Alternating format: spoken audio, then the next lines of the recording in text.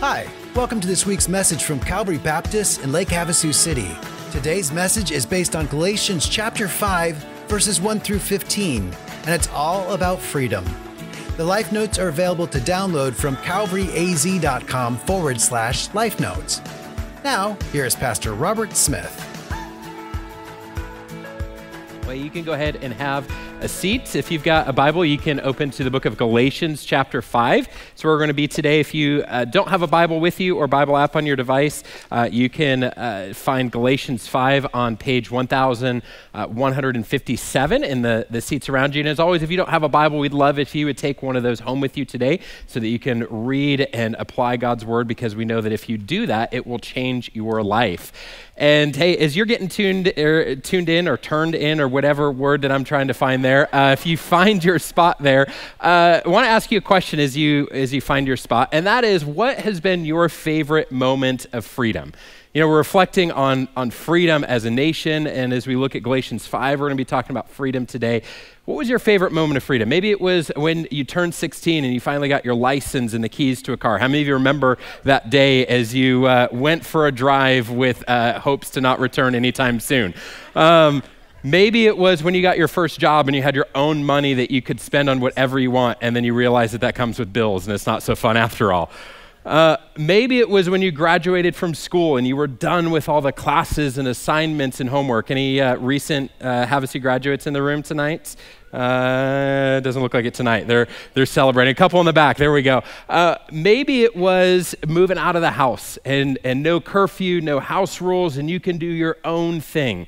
Maybe that was your moment of freedom. Maybe yours is a little heavier. Maybe it was walking out of prison after serving time and being free. Maybe it was finally being free from an addiction that enslaved you for years. Whatever it is, the cheers, the excitement, or even just those fond memories of remembering that first drive on your own or whatever it might be, freedom is something that we all love so much. And as a nation, we love this. And I love that whenever conversations of other nations come up, it always comes back to, well, what freedoms do they have compared to ours?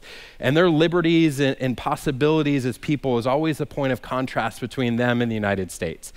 And so this weekend, as we as a nation are pausing to remember the men and women who gave their life to earn and defend the freedom for our country, I think it's fitting that we find ourselves in Galatians 5 talking about the freedom that Christ has for us. And this freedom is so much more powerful than the freedom to drive wherever you want or to stay up as late as you want with no curfew. It's so much more powerful than any of that, because Christ has brought us the ultimate freedom, which is the spiritual freedom that we have in salvation. And as we're going to see in Galatians chapter 5, that brings just incredible good news to us. So let's take a look. Galatians 5, starting in verse 1, it says this. Paul opens up right from the top. He says, "For freedom Christ has set us free. Stand firm, therefore, and do not submit again to a yoke of slavery." And he goes on to show us where this takes us. He says, "Look, I, Paul, say that if you accept circumcision, Christ will be of no advantage to you. I testify again that every man who accepts circumcision, that he is obligated to keep the whole law.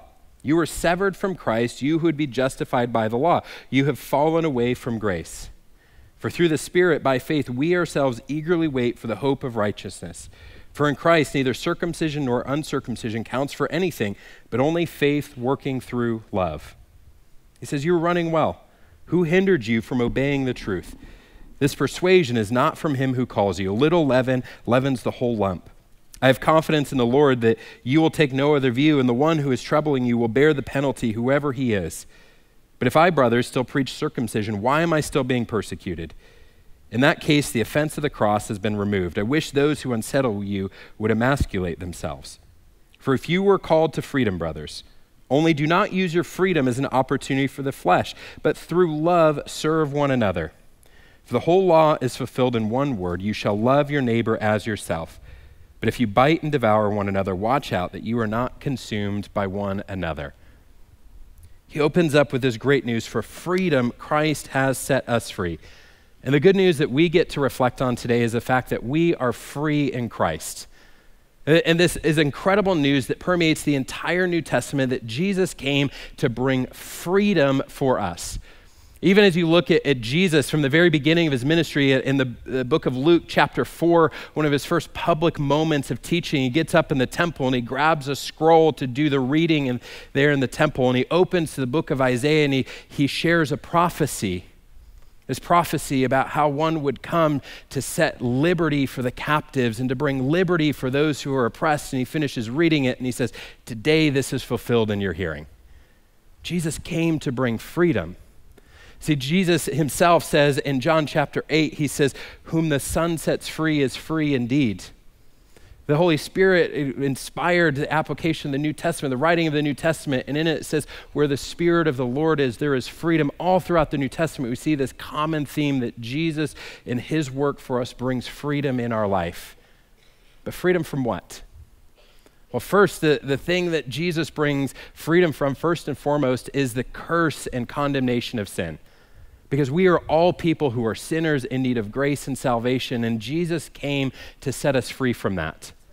We as sinners are all under this weight of sin that without Jesus we can't escape from. And Jesus actually says in John 8 there that whoever practices sin is a slave to sin. We're stuck in that. But Jesus sets us free from the day-to-day struggle against that and the never-ending defeat that it brings, but also the eternal consequences. Romans 6:23 says, "The wages of sin is death, but the free gift of God is eternal life in Christ Jesus our Lord." That we, because we are people who are rebellious and sinful against a holy and perfect God, have earned a condemnation of death, not just the physical death, but eternal condemnation because of our sin. But Jesus came to bring freedom from that. That we no longer are defined by our sin and rebellion. We have the hope because Jesus has forgiven us and given us a completely fresh, clean slate without the sin and condemnation that we earned ourselves. And so we have this incredible freedom in that. But as we have been talking about religion over the last several weeks, and as Paul is trying to help us and the people he's writing to in Galatians, we also understand that this is also freedom from this tug of religious living. The idea that we have to do the outward external things. The idea that our life is to be lived with some man-made rules and this need to follow the law and do all the things. And he's saying, hey, don't go back to that yoke. Don't put that weight back on yourself, this weight that you need to follow the law and do all the things, because he says, guess what? You didn't do it that good anyways. He's like, you couldn't follow the law, so why do you think that following all the rules is going to get you salvation in Jesus? Because you messed it up on your own the first time, which is why we need Jesus. So we're free from the condemnation of sin. We're free from this burden to follow all the rules of religion. But we have to use that freedom, and we have to find that freedom in surrendering to Jesus.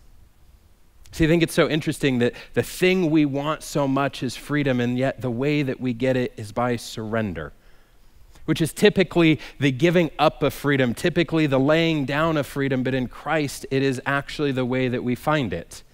Because in Christ, when we surrender our life, when we surrender our future, our hopes, our goals, the direction of our life to Jesus Christ, and we say, you're going to be the one leading, and we surrender, we find the incredible freedom he has for us.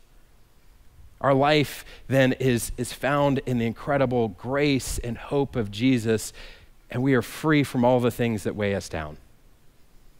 But as we read through this, we see that isn't the end of the story, because there are things that continue to wage against this. In verse 7, he says, you were running well. Who hindered you from obeying the truth? He said, this persuasion is not from him who calls you. He's saying this pull away from grace is not from God. And he goes on to just talk about the condemnation and the desire he has for these people to be punished. But what he's showing us here is that there are battles against our freedom. The very things that we are set free from continue to wage war against the freedom that we have in Christ. For Paul, the very first thing that he addresses in this battle that's continuing to be there, he says, you're set free from the law, and yet the law in this religious thinking continues to wage against the freedom you have in Christ. There's this continual struggle that we as people have to think that religion is what saves us. and that we need to do more of those things. We need to try harder. We need to work more for our grace and forgiveness. We need to do more external religious things. And it kind of makes sense because we see some benefit from those things. We start reading the Bible and we start obeying God's word and we start doing the external acts of obedience to follow God, and we start seeing our life get better. As we obey God and apply his word, our life is blessed. And I think somewhere inside we cross the wires and we go, well, it's me doing these things that's blessing my life. And we start thinking, well, I'm just going to fix more of my life. I'm going to do more. I'm going to make my life better before God. And we end up worshiping our own self instead of worshiping the one who saved us. Because we want to fix it. We want to do the things ourselves. We don't want to realize that we are weak and can't do anything our own. And at the end, if we step back from it, it doesn't make any sense. Why would doing more external religious things fix it? If we understand that the problem's on the inside, why would doing more stuff on the outside fix it? If we understand that our problem is a sin and heart problem, why would looking like we have it all together on the outside and being regular in church and knowing all the right answers and doing all the right things fix what's broken on the inside? And it won't.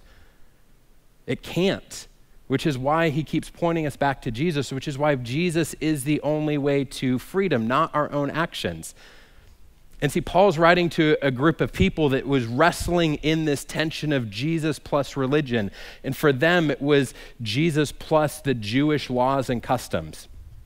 And we've talked about this a few points, but he gets very direct and bold in this. And he's saying, hey, these people who are trying to make you believe that you need to follow Jesus and you need to do all the Jewish religious things, which for them is following all the food laws and ceremonial cleanliness, but also the outward external indicator of this through circumcision. He's like, hey, those people that make you believe that that's what you need, he says, I wish they would go all the way and just cut the whole thing off. If they say circumcision is that good, take the whole thing off. That's in Scripture. That's in there. And see, he goes to the extreme to show that it doesn't actually do anything. He's saying, if this is so good, take it to 100%. Don't do it part way. And he does that to show that this external religious behavior doesn't actually do anything. All it does is keep us stuck in this yoke of slavery, but with Jesus, we find freedom. Freedom is only found in Jesus. It's not in the external stuff. It's only in a life-changing relationship with him. So we're set free from religion, but we're also set free from the sin tendencies, and they continue to battle against us. See, we all come to Jesus, like I said, as sinners in need of grace and forgiveness and sanctification. We all have that in common, but each one of us have our own unique struggles and temptations and desires for sin. We all have our own flavor of sin, you might say. And while we are set free from the condemnation of that, and while we have the ability to find victory over that, sin continues to battle against us in our life and try to pull us away from the life that God has for us. And if you've ever felt like, man, why can't I just break free from this? Then I want to read what Paul says in Romans chapter 7 to maybe help you understand that this is a struggle that is common to us as followers of Jesus. Paul says this, he says, I know that nothing good dwells in me, that is in my flesh, for I have the desire to do what is right, but not the ability to carry it out. For I do not do the good that I want, but the evil I do not want is what I keep on doing. See, if we're following Jesus, this struggle against sin is something that is always before us. It's always in front of us that we have to be conscious of and continue to build up walls against that temptation. And the way that we battle against those sin tendencies, the ways that we battle against the tug back into religious thinking is through the truth from Jesus. See, in John 8, that famous conversation where Jesus is talking about freedom, he says these words, and maybe you know it. He says, if you abide in my word, you are truly my disciples, and you will know the truth, and the truth will set you free. We love that, don't we? We love that reminder that the truth will set us free. But we have to understand how Jesus presents that to us. The way that we get the freedom is through his truth. It's not our truth. It's not the truth that makes us feel good and feels right in the moment, but it's his truth that comes from God's word, the ultimate source of truth. And the way that we get that freedom is applying his truth, which is what he started with. If you abide in me, if you connect yourself to me, if you're constantly dwelling and remaining in me, as some translations say, he says, then you will be my disciples. See, I wonder how many of us want the freedom that Jesus describes here without the process of submitting to his truth. I wonder how many of us want the freedom that Jesus offers without the regular act of surrendering and abiding in him and becoming his disciple. I wonder how many of us want the freedom that Jesus offers in Scripture without the cost of being his disciple. Because discipleship is not an easy or pain-free endeavor. It requires sacrifice and commitment. It requires being countercultural and going against the grain of everything that's around us. But when we abide in Jesus and we are truly his disciples and we know his truth, the truth will set us free. So today we need to remember that the freedom that Jesus offers us is not found in any other way except surrendering to him as our Lord and Savior. And so if you're here and you believe that Jesus is the Son of God and Savior of the world, that he lived a perfect and sinless life, that he died on the cross for you and rose 3 days later, and you've committed your life to following him, then you have the wonderful freedom that he has provided for you. And we then get to say, okay, how do we be people then who are living in freedom? If we've believed that, if we've surrendered to Jesus as our Savior, if we believe these wonderful truths, how do we be people who are living in freedom? Let's look again at how Paul closes this section of Galatians. He says this, he says, "For you were called to freedom, brothers. Only do not use your freedom as an opportunity for the flesh, but through love serve one another. For the whole law is fulfilled in one word, you shall love your neighbor as yourself. But if you bite and devour one another, watch out that you are not consumed by one another." See, we're told here that freedom isn't to be used to gratify our own desires. It's not this blank check that we get to use to do whatever we want. There's freedom, but there's a purpose for that freedom. And it's interesting, he says, hey, it's not here for you to gratify the desires of the flesh. And if we're curious on what that is, we can skip down to verse 19 where Paul describes the acts of the flesh before he describes the fruit of the Spirit. And he says this, he says, "Now the works of the flesh are evident. They are sexual immorality, impurity, sensuality, idolatry, sorcery, enmity, strife, jealousy, fits of anger, rivalries, dissensions, divisions, envy, drunkenness, orgies, and things like these." That's not a very good list. That's not, if you're like, oh, I do that. You should come back to the start of this and surrendering to Jesus. See, Paul says, hey, the freedom that Christ has awarded you is not to be used to feed your flesh. So what are we to use it on? Because it's obviously not for that list here. So what do we use the freedom in Christ for? And the first thing, I've got 3 things. They're not in your notes, but if you want to sketch them down, there's probably room for you. But there's 3 things we can use our freedom for. And the first is to love and serve people. See, Paul addresses that right off the top. He says, you are called to freedom. And he says, use your freedom through love to serve one another. We are called to love and serve people with the freedom that God has given us. And as you read the Bible, as you understand God's word, as you understand the life that Jesus came and lived, you see that loving people is central to the message of everything. As we understand, hey, what am I supposed to do as a follower of Jesus? Love and serve people. What is a church supposed to do? Love and serve people. How do I interact with people in the community? How do I interact with people who don't know Jesus? You love and serve them. How do I interact through conflicts? You love and serve people. It all comes back to that. Because Jesus loved and served us. Jesus demonstrated his love for us in that while we were still sinners, Christ died for us, Romans tells us. And our goal and our desire is to imitate the life and behavior and decisions of our Savior Jesus. And that means that first and foremost, we need to be people who love the people around us. And not just love the people that we like. That's the easy thing. But we're called to love the people that we don't like. We're called to love that family member who drives you nuts because he makes terrible decisions.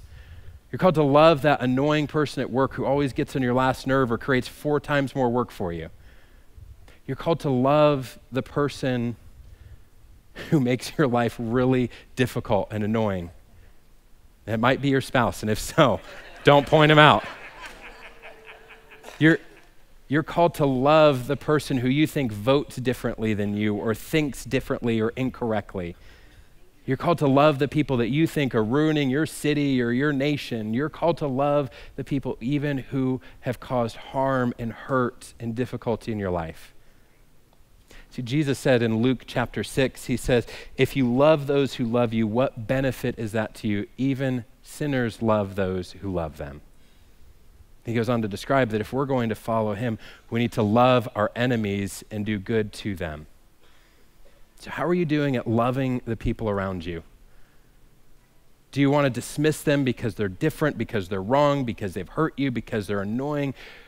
Are you willing to love the people around you as Jesus loved you even while you were sinning against him? And see, the way that we do that is by serving people. It's not enough to just say, oh, I love people, I love the people around me. How are you serving them?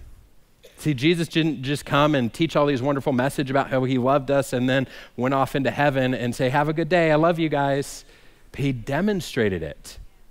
He served his disciples, even Judas who betrayed him. He served people by feeding and healing and meeting their needs, but really he served us at the most by going to the cross and sacrificing and enduring incredible pain and suffering as a way to serve us. So how are you serving and loving people around you? See, we believe that this is so important for us to live out. That's one of our church's core values, radical service. Because we believe the best way to demonstrate the love of Jesus is through acts of kindness and service. But that's not just something that our church does and you get to get a pass on. It's something we all as followers of Jesus have to live out. So are you serving people? Are you putting other people's needs ahead of your own? Are you using your time, talents, and treasures to serve people and demonstrate love to them? This is what God wants us to use our freedom for. The second thing that we can use our freedom for is to choose grace over legalism. So here's an interesting statement at the end of this section. In verse 15, Paul says, but if you bite and devour one another, watch out that you are not consumed by one another. And as I read that, I couldn't help but think about the different ways that Christians get legalistic and judgmental towards others, and they start biting and devouring each other with judgmental comments and harsh criticism and rebuke about how people are living their lives. And see, we have grace and freedom in Jesus. And as we look at God's word, there are instructions and wisdom and commands all throughout Scripture. And some of those are very direct and explicit and detailed instructions that we're to follow to a T as best as we have the ability. But then there's other areas that there's freedom in how we live that out. There's freedom in listening to the Holy Spirit as he uniquely gives each of us individuals instructions on how to follow them. But what happens is we start wanting to be the verbal Holy Spirit in other people's lives, telling them what it means for them to follow Jesus. And I want to look at a few of these that I think are common throughout our culture as it pertains to Jesus followers, or where we get off of this. And the first is in alcohol use. Now, I'll start on the top here. I'm not promoting alcohol use. I'm not saying, hey, Pastor Robert said to get a beer with dinner tonight. That's not what I'm saying here. But in Scripture, we see some instructions like Ephesians 5:18. It says, do not get drunk with wine, for that's debauchery, but be filled with the Holy Spirit. And large portions of American Christianity and really global Christianity have used that to beat up on people and prohibit any alcohol use whatsoever. And make statements like, if you even think about drinking alcohol, you're sinning. And yet they forget that Jesus' first public miracle was turning water into wine at a wedding ceremony. He didn't turn it into grape juice or Coca-Cola, it was wine.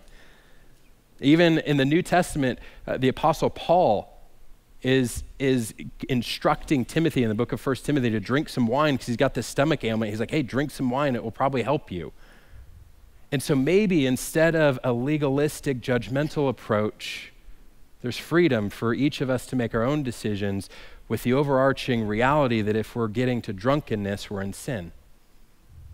See, there's freedom in how we do this. There's also legalistic attitudes towards clothing, and this is mostly towards the ladies. Sorry, I don't have a lot of experience with guys judging other guys for how they dress. It's not as common as you ladies. But see, they might take verses like 1 Timothy 2:9 that says, likewise, women should adorn themselves in respectable apparel with modesty and self-control. It's a broad statement. They were to dress with modesty and respectable apparel. And yet I've heard so many Christian women judge other ladies for the apparel that they wear and make statements that are incredibly condemning and judgmental, as if there's a Christian uniform that we're all to adhere to. Because they've chosen legalism, not grace and freedom. There's even in the entertainment industry with the music and movies that we listen to and statements like no Christian should ever watch that movie or no Christian would ever listen to that music. And there's verses that give some broad instructions. Psalm 119:37 says, turn my eyes from looking at worthless things and give me life in your ways. And don't we all want to turn our eyes from looking at worthless things? But there's not a list of movies that are prohibited in Scripture or music genres or artists that we're not allowed to listen to. And yet, so many times people get legalistic and want to act as the Holy Spirit. And this wouldn't be complete without talking about how we spend our money. Because there's so many Christians that will say, well, no Christian should ever spend that much money on that item or earn that much money. I don't know how many times I've heard someone say, well, think about how many hungry kids in Africa could have been fed with how much they spent on that car or that item. And the Bible's full of financial wisdom, of how we're to live with generosity and how we're to tithe and give God 10% of our income as a way to obey and worship Him, and how we're to save and be wise, and maybe even instructions on budgeting and planning. But there's not a first and second budgets book that tells us how much we're allowed to spend in each category. But instead, there's freedom in us choosing to obey the Holy Spirit's direction in our life specifically. And what I'm getting at here is that we have this pull that we have to drift to a place of wanting to judge and condemn others for living different than we think they should. And like I said at the top, we want to be the verbal Holy Spirit for other people's lives, telling them this is the right way to follow Jesus. And we forget that there's freedom in Christ. That freedom doesn't mean we get to ignore those instructions of Scripture. It doesn't mean that we get that blank check that we get to spend however we want, but there's freedom for us listening to the Holy Spirit and how He desires for us to follow those more general instructions in Scripture. And so if you've been in that place of judging and condemning fellow believers around you, let me encourage you to choose grace over legalism and understand that we are all sinners trying to do our best to follow Jesus. And in those moments where you feel tempted to speak up, remember the words of Jesus and take the plank out of your own eye before rebuking them for the speck that's in theirs. So choose grace over legalism. Finally, as we live in this freedom, let me encourage you to choose joy. See, I love that the sermon started with just encouraging cheers and excitement about this topic of freedom, because the fact that Jesus came to save us from our sins, that He loved us, is incredible good news. And the fact that God wants to be with us every day, helping us, guiding us, encouraging us, teaching us, and blessing our life further adds to that good news. And yet there's so many Christians that live angry and grumpy in the face of such incredible good news. Jesus says this in John chapter 15. He says, these things I have spoken to you, that my joy may be in you and your joy may be full. Jesus wants us to have joy that is full, not partial, not inconsistent, not wavering, not temporary, but full and complete joy. Because there's incredible good news that He loves us. The God of the universe cares about us specifically. In the scope of human history, the thousands, the millions of people that have existed, God cares about you specifically. That even though you have sinned and rebelled against Him, He loves you and forgives you and offers grace to you. This is incredible good news. And I wonder if the thing that we need in the face of the anger and stress and frustrations and burdens that we have is just to remember the truths of God's word. The truths that God of the universe loves us and saves us. The truth that this life is not everything. And so when things get difficult here, we have the reminder that heaven is our destiny and our destination. It is so much better than anything here. The truth that in the end, God wins, and he uses all the painful and difficult and tragic things to work together for our good in a way that we can never understand in the moment. Truths like the fact that Jesus' work on the cross completely and totally forgives us and changes our life, and we don't have to do a thing except accept it as a gift. And these incredible truths hopefully lead you to a place of joy and gratitude, because they're truths that are available for all of us.